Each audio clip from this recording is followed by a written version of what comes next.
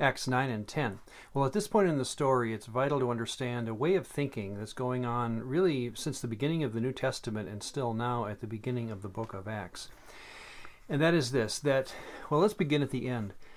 What's called the inheritance of the holy ones in Colossians 1 and Ephesians 1 is the idea of resurrection, that a person will be brought back to life physically into the new kingdom.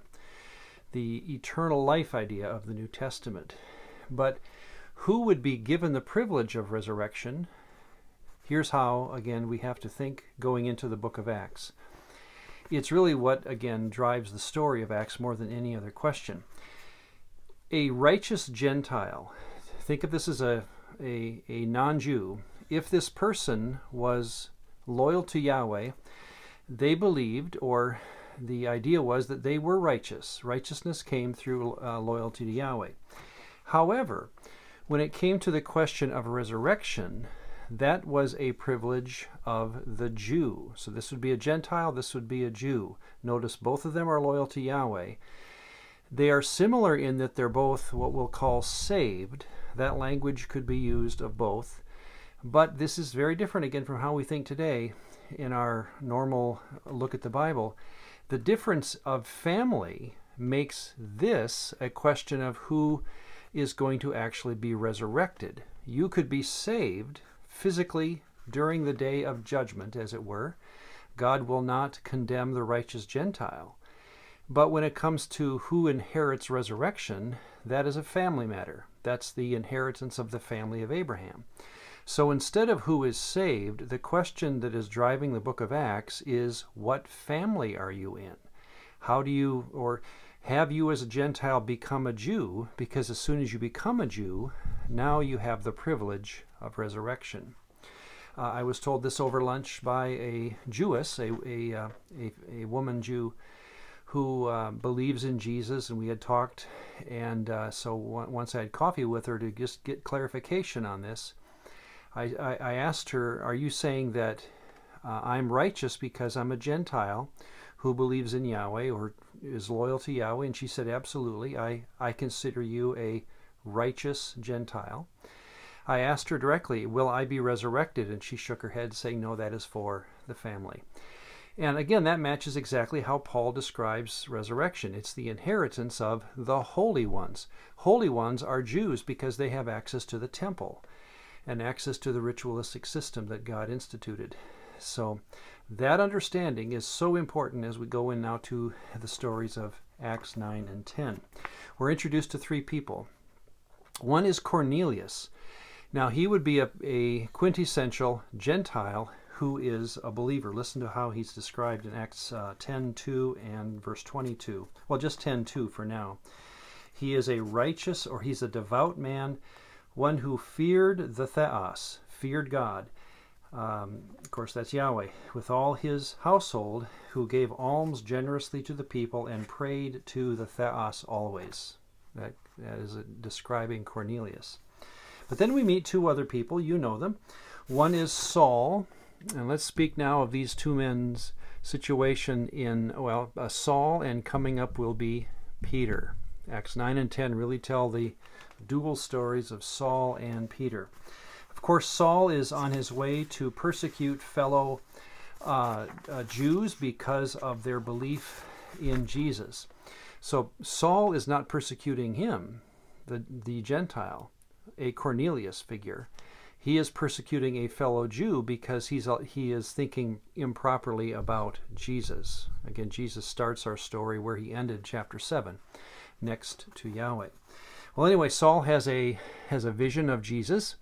Two things are mentioned in his story, and as you compare the stories of Acts 9, 22, and 26, the three tellings of Saul's calling on the Damascus Road, you learn that he is called to the Gentiles. That is mentioned in all three stories. I have chosen you, Jesus says to Saul, to go to the Gentiles and even to suffer for what he's going to be saying.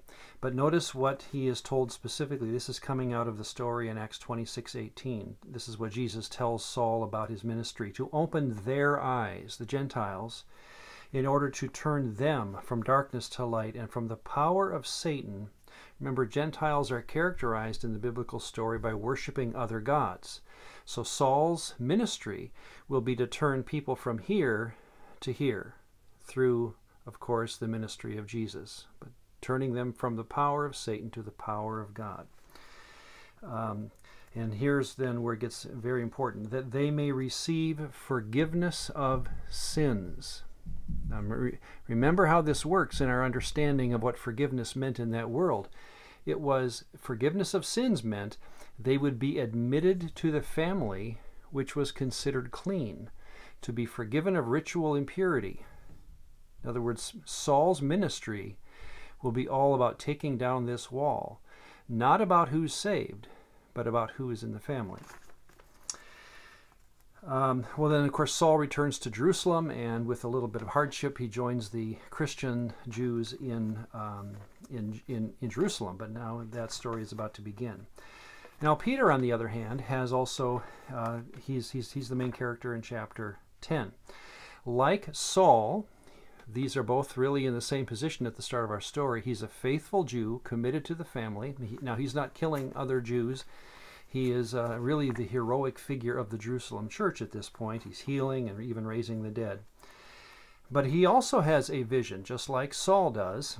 And again, he meets Jesus, apparently, in this vision.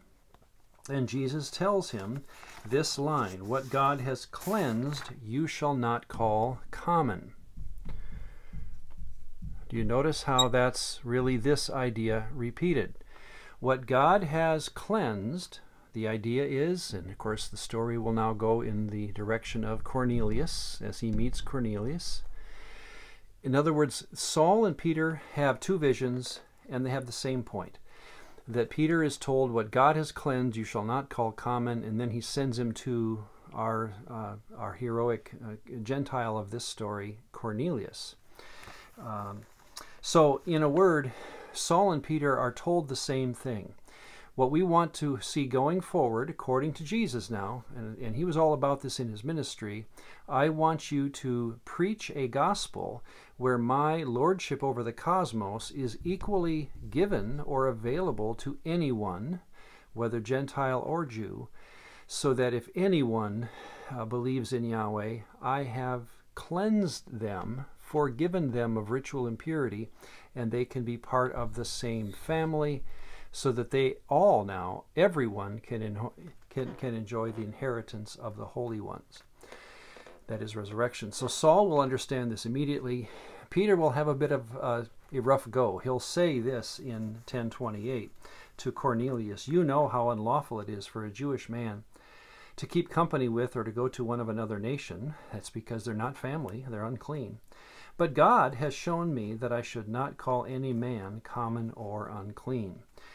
And of course, that's good in words. What Peter will now go through, and we'll see this in the book of Galatians and also in the book or in the chapter of Acts chapter 15. Peter's going to have a little harder time getting that through his mind, that he can physically even be seen with Gentiles, but we'll see how that story goes.